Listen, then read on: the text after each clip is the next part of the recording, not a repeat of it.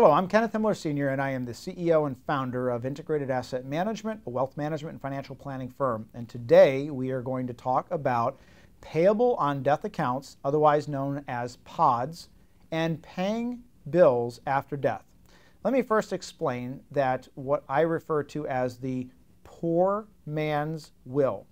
Otherwise, if I'm not gender specific, I'll say the poor person's will. The poor person's will works in the methodology of not setting up a will or a trust. You set up all of your accounts under joint ownership with rights of survivorship, or you create what's called a POD or a TOD. Banks do not have beneficiary designations on their accounts, nor do brokerage accounts.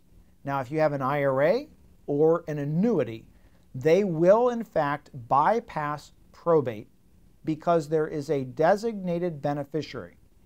If you have a bank account, checking, savings, CD, they do not have beneficiary designations. If you have a brokerage account that is a non-IRA, it does not have a beneficiary designation. But you can create on the bank account a payable-on-death. Generally what it takes is you have to go into the bank and ask to code that particular account as a POD, where you can name a designated beneficiary. Or you talk to your financial advisor or the stock brokerage company if you don't have an advisor assigned to you. Tell them that you want a TOD or a TOD attached to the brokerage account. That will allow you to name a direct beneficiary.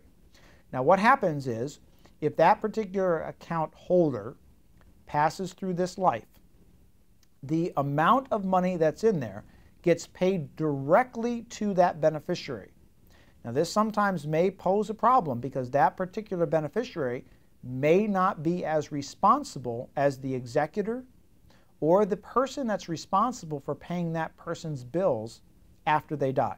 So why I would always suggest staying away from a POD or a TOD is there's other alternatives. There is a will, but again, a will is going to create probate. Or there's the revocable living trust, which I would always suggest as a catch-all because it allows the appointment of a trustee and the elimination of a POD or a TOD. Thank you for joining me today. Again, my name is Kenneth Himmler Sr., and I am the CEO and founder of Integrated Asset Management. Thank you.